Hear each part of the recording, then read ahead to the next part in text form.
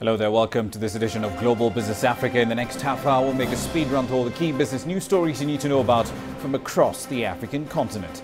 From Cairo to Lagos, Nairobi and Johannesburg, we've got you covered. Here's what's coming up. The Naira and the Rand have both hit record lows this month and they're heading lower. We'll be looking at the prospects going forward. Banking in Somalia is getting quite the revival. We'll have the details from Mogadishu. And fish farmers in Egypt are exploiting the export markets to revive and increase their fortunes.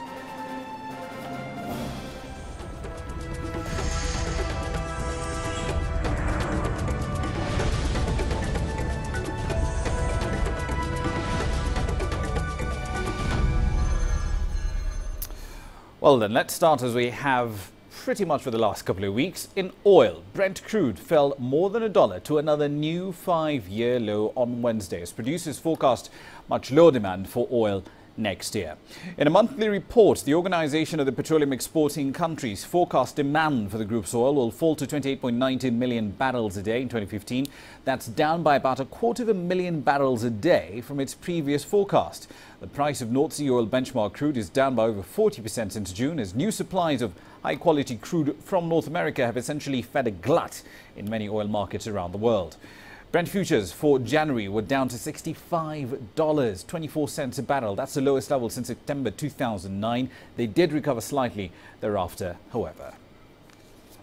Now, while falling oil prices do spell good fortune for economies that are net oil importers, exporters which are over-reliant on oil revenue are paying a fairly dear price. Case in point, Nigeria, Africa's biggest economy. The Naira has recorded its worst drop this month, hitting lows of 187.55 to the dollar last week, despite central bank intervention.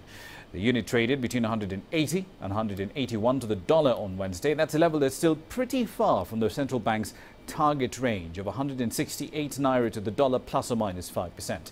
Now, the Rand has also been on the receiving end, and this one is a result of a wide current account deficit. The Reserve Bank reported the deficit narrowed to 6% of GDP. That was a lot more than what the market had expected at about 5.8%, and that sent the South African Rand tumbling. South Africa is a net crude importer, and this, of course, has prevented it from benefiting properly from falling oil prices.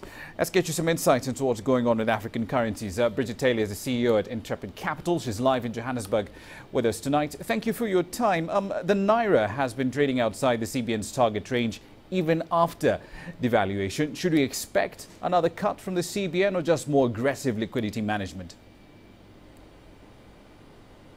I would expect more drastic liquidity management. I think that this is something that we're going to really be facing in 2015 as commodity prices continue to deteriorate, as the global growth scenario continues to remain relatively benign. Certainly, something that we need to consider as African countries and as well as emerging markets that have a commodity-based sector that relies on our exports. So from that perspective, I think with this China growth scenario possibly deteriorating to 7%, that obviously poses significant risks on African currencies that have that commodity-based underlying issue. I'd still like to focus on Nigeria. Aside from pre-election risk aversion and an aversion, of course, to emerging market assets as a whole ahead of the Fed raising rates sometime in the first half of next year, what other risk factors are influencing the Naira's direction? Well, I think that predominantly it's going to be around the oil price. I mean, at the moment, oil is front and center. We've had, various notifications out of those that are part of the OPEC body, and I think almost 10 out of the 12 are under a lot of pressure with regards to actually meeting their costs. So from that perspective, it's going to be interesting to see whether or not OPEC comes up with some form of solution around the oil price. But for now, oil continues to deteriorate, and as such, we can expect further pressure on the Naira. Indeed, and OPEC's response so far has been to essentially keep production at current levels. Let's turn to South Africa. Between the slower growth over there and the load shedding, is a short-term forecast for the Rand all negative? Is there no single source of fundamental support for the Rand? Well, I think that there's a couple of issues at play here. I mean, if we look at the African currencies, we look at the Kenyan shilling specifically as well. We are in December. There's a lot of imports going through the market ahead of the holiday season. So the import market is driving currencies a little bit weaker. However, on the back of that, there are also negative fundamentals in South Africa specifically. I mean, you mentioned earlier the current account deficit. It's certainly something that we need to address in South Africa, particularly around the ratings agencies and particularly around our budget going into February next year. However, from a fundamental perspective, that balancing of the economy is very difficult in an environment where we really do rely heavily, and this brings in the other African countries that have that export sector with regards to commodities. If we see a slowdown in China, how do we maximize on the weakness of our currencies? So how do we bring money back on book to negate those kinds of deficiencies in an economy where there's really no demand for our export sector, whereas our imports continue to become more and more expensive. And those imbalances look likely to remain for the foreseeable future. As you mentioned with regards to Eskom, that certainly is a massive issue with regards to the South African economy specifically, just from a sentiment perspective around business and the sustainability of business in this environment where the electricity supply certainly is under a lot of pressure.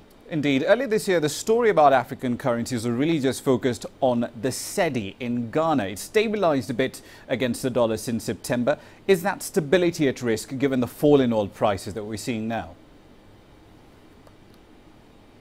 I think it is at risk, and I think that we must keep that in mind. If you're looking at the underlying fundamentals pertaining to the African currencies, look at things around which commodities are being impacted, which commodity export sector is predominant within that region or within that country, and how that's going to be impacted going forward, specifically if we look at the Chinese scenario around their deteriorating growth outlook. However, I have to applaud the African countries, specifically if we look at the likes of Kenya, Ghana, Zambia, etc., even Mauritius, stepping up to the plate with regards to their central bank intervention and trying to do something from a more, advantageous kind of perspective in order to protect the currency from the fallout that is being experienced as this risk of trade persists. Indeed. Final question to you investors who probably bought Eurobonds from frontier markets like Nigeria, Kenya, Ghana are probably watching this. What red flags should they look out for as these currencies weaken? Well, I think a couple of things. I think, keep an eye on what's actually happening globally. I think that's going to be the key with regards to lower interest rates. Certainly expecting interest rates to remain low, if not further quantitative easing out of the Eurozone. We can expect the US themselves to remain flat for an extended period of time. We've got the Bank of Japan potentially embarking on further quantitative easing. And then you're looking at Bank of China. So the People Bank of China also under pressure. From that perspective, we can continue to see foreign investment into the likes of liquid bond markets in the African countries, as well as into the currencies from a financial investment perspective. But I think that the key indicators that we need to watch out for is, as I said earlier, the commodity prices and those that particularly pertain to specific currencies, as you mentioned earlier, with regards to the Naira, with regards to Ghana, with regards to South Africa and the gold price. So those types of dynamics are going to sway the investment portal with regards to where investment will find a home. Will it be in emerging markets outside of Africa, or will it be in specific portals that are not that impacted by the commodity price fallout? Indeed. We'll have to leave there for the time being. Thank you for your input. That's Bridget Taylor. She's the Chief Executive at Intrepid Capital. She was live in Johannesburg, South Africa. Now then, Zimbabwe, it's gotten a $108 million grant from the African Development Bank to improve electricity and water supply. Its Finance Minister, Patrick Chinamasa, says a grant will be used to repair the Kariba Dam, which generates, of course, the bulk of Zimbabwe's electricity, and transmission lines too. Water supplies in the second largest city of Bulawayo will also be improved. Zimbabwe currently owes foreign creditors like the African Development Bank, the World Bank, the IMF, $9 billion. Most of that is in arrears, and therefore it's not been able to access fresh loans, which it desperately needs to rebuild its crumbling infrastructure, roads, schools, hospitals, you name it. Zimbabwe is projected to spend 81% of its national budget on salaries for state workers next year, and that of course does leave precious little to spend on infrastructure. Now, for residents of Mogadishu, Somalia's capital, it must feel like a new building is popping up every other hour. The latest addition to their cityscape is a special one. It's the home of the International Bank of Somalia, the first financial institution of its kind over there in over 2 decades. Somalia is showing quite a bit of improvement ever since the financial sector pretty much collapsed in 1991.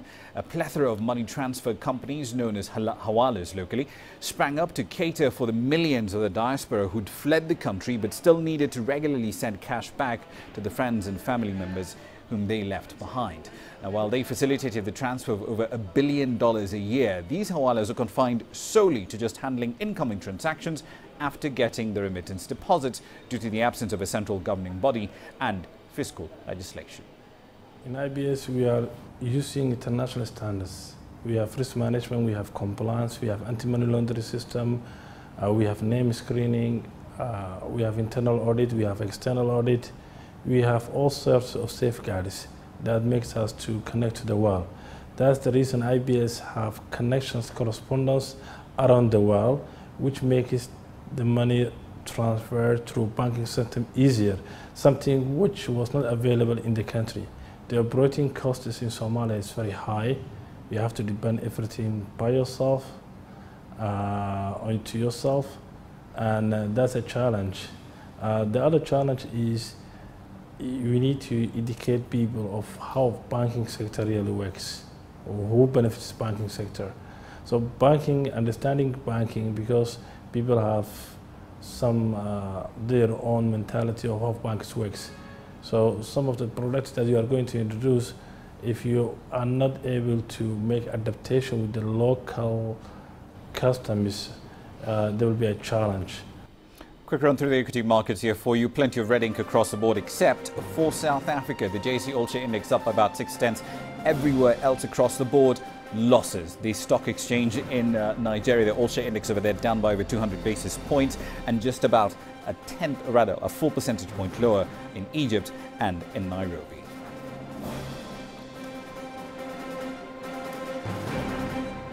Mali's mango sector is thriving despite Ebola's devastation of other bits of its economy. We'll tell you why.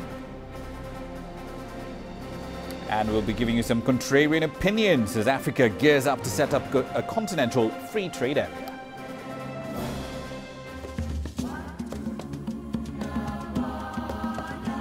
Sustainable development and a commitment to developing partnerships with Africa. Some of the key phrases already used at the Africa Global Business Forum here in Dubai. There is a need for a predictable environment in which investors have to put their money.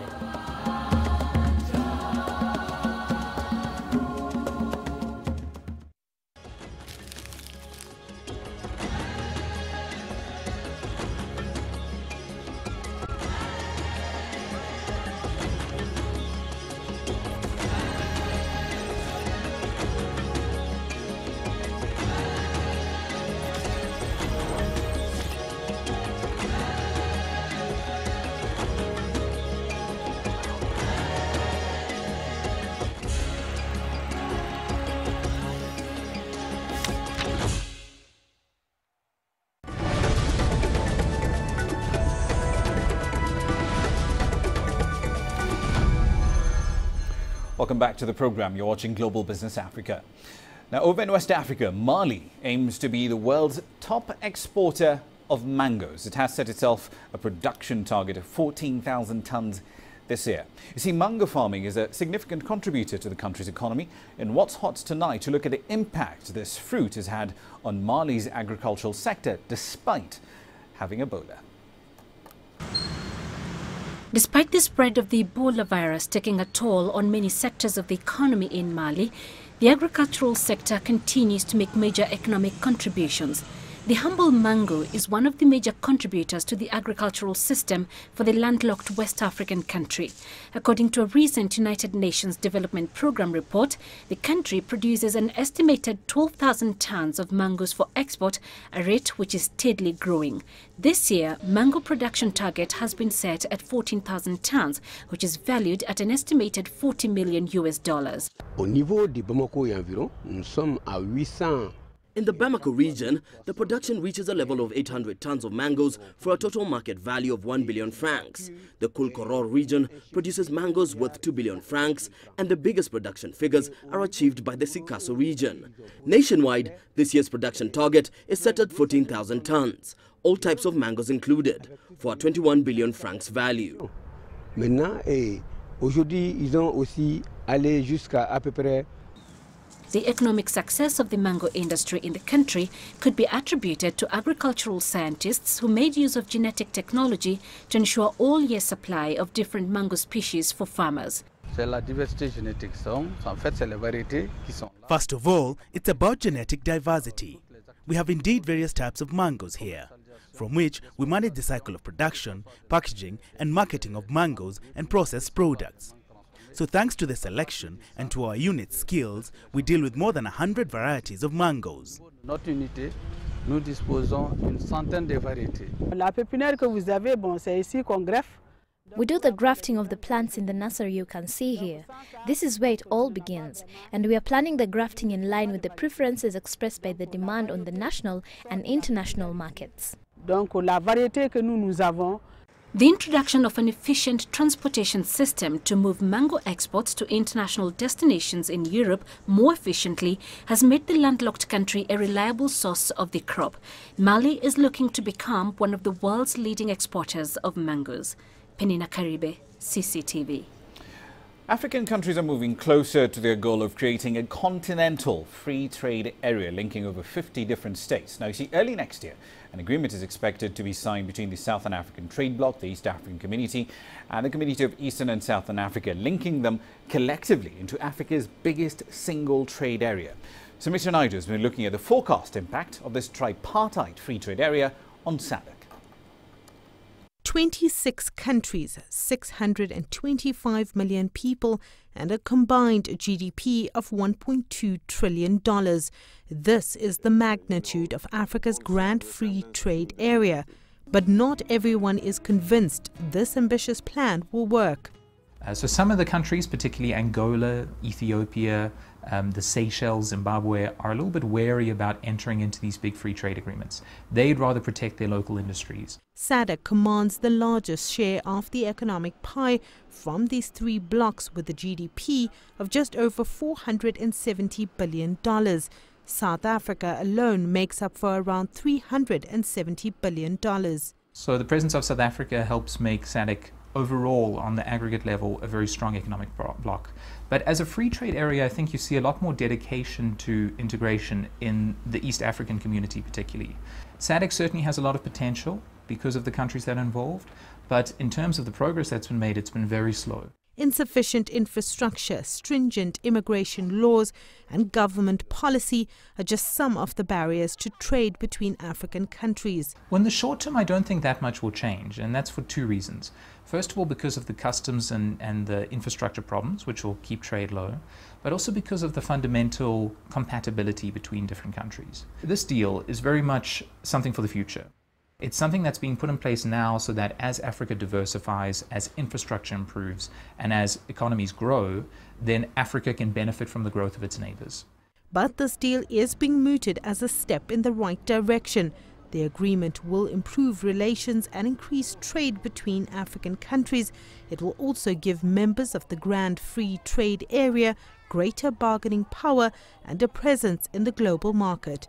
Sumitra Naidu, CCTV, Johannesburg.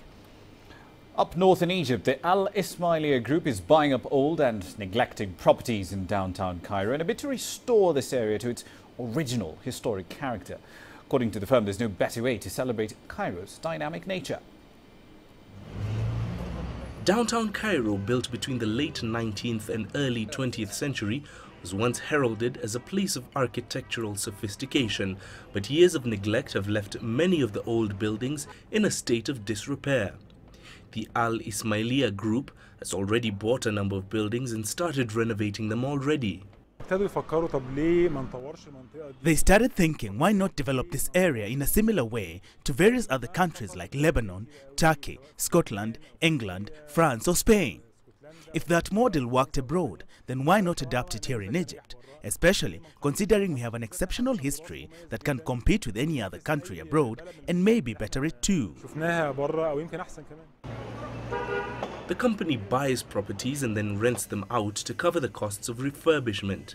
The general manager says that the company is modeled on other regeneration projects across the world. The long-term idea is that we develop the place and bring it back to its original structure while bringing in a tenant or an investor who can give us rent that could allow us to preserve this place and allow for maintenance every 5 or 7 years depending on the needs of the place. These buildings have an architectural art and beautiful heritage, but unfortunately they have been neglected for tens of years. This is why I am excited about this project and working with the company, because the idea in itself to renovate downtown and bring these buildings back to the original character is an idea that really appeals to me. But not everybody is for the idea. Critics say the project will change the current state of the area. Earlier this year, the governor of Cairo cleared street vendors away from downtown for blocking traffic and trading without a license as part of creating a new look for the place. The Al Ismailia Group has reiterated that all stakeholders, including residents and shop owners, are consulted before a project begins. Mahe Mutwa, CCTV. Quick run through commodities. This is really all about oil. 64.45 a barrel. That's the latest number on Brent crude. Still essentially containing the slide we've seen since June to entirely new lows. OPEC, of course, did cut its forecast demand down to about 28.90 million barrels a day for its supply, really, in 2015. Brent crude, of course, fell in response. Is an emergency meeting still on the cards? Maybe, maybe not. OPEC, as far as we're concerned, is still a house divided.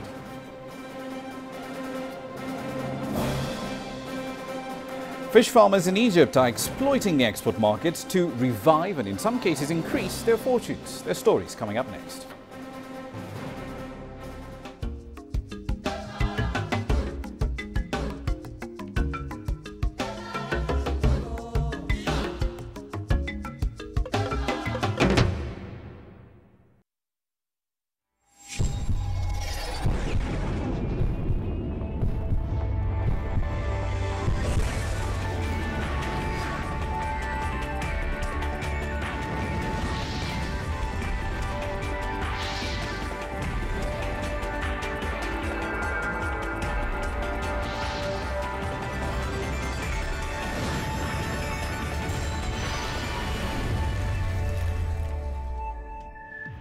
BizAsia. Asia means business.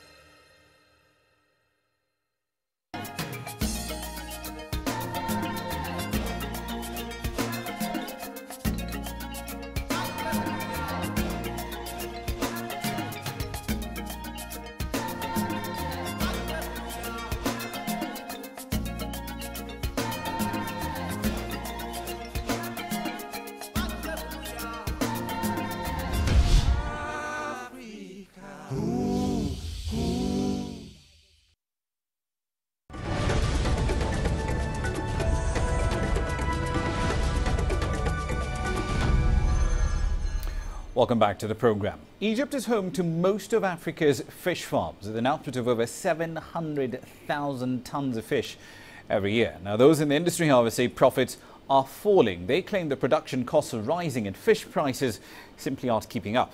In order to reverse their fortunes, fish farm owners are now looking for export markets.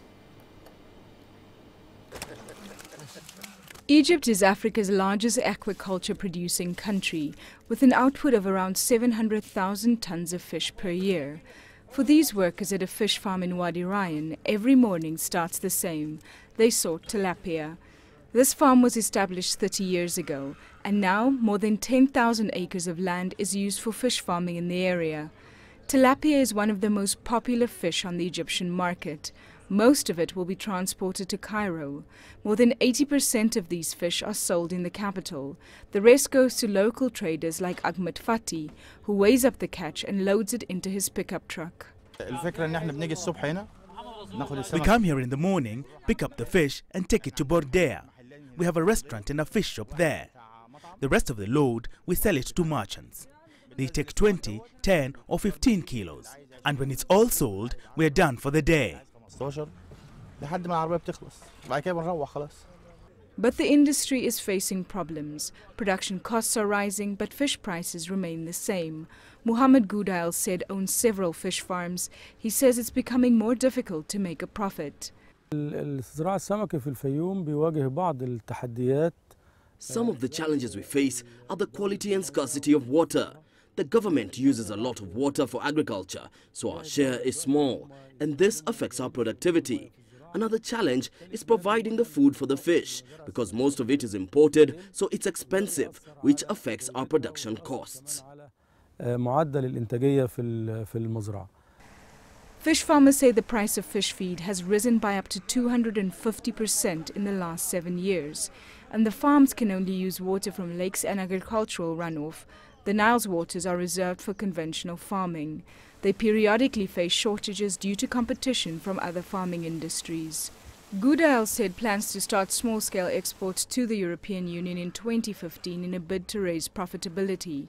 But scientists don't believe that exports will solve the industry's profitability problems.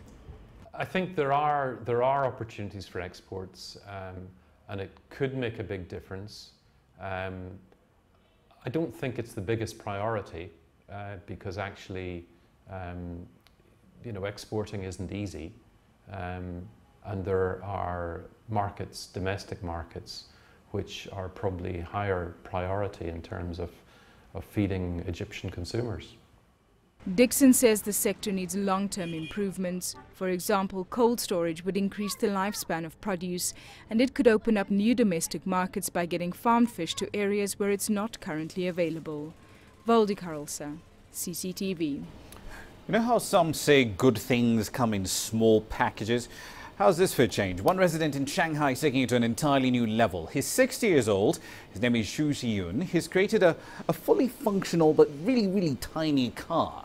It's just about 40 centimeters high, 60 centimeters long, and about 35 centimeters wide. That's roughly the size of a suitcase. Top speed, not exactly quick. It's 20 kilometers an hour. But it is fitted with a remote controlled sound system and 2 tiny little fans to keep the engine cool. Its creator says it needs just 4 liters of fuel to run it on a daily basis. He spent 2 years working on this, assembling it mostly from spare parts which he collected from car repair shops, and collectively the whole thing cost him $250. Now legally he can't drive this on China's roads, but he clearly had quite a bit of fun making it. That's epic. We should get one of those and see if we can run around Kenyan roads here. Okay, on to something that's definitely not fun. Currencies here for you. The Kenyan shilling hitting a 3-year low, 90.50, flirting around 90.60 with those levels. The real story really coming out of Nigeria and South Africa. The Naira did post some gains, up about 2%. Reserves, however, in the central bank are down by about 19% compared to where they were 12 months ago. South Africa, the rand hitting a new record, 11.6, weakest since October 2008. But focus on the S&P and Fitch ratings. Those are coming out on Friday. Are we going to see a rate cut? Probably, probably not. We'll have to wait and see. Here's what we're working on for tomorrow's program, however. We'll be looking at the prospects of a continental free trade area again, but this time from the perspective of where the idea was born, the Ugandan capital of Kampala.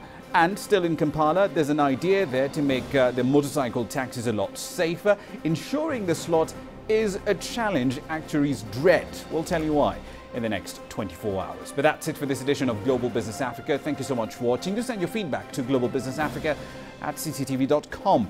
You can also check us out on Facebook and Twitter when we're not on the airwaves. We'll see you over there. And of course, in the next 23 hours, I'm Ramanya.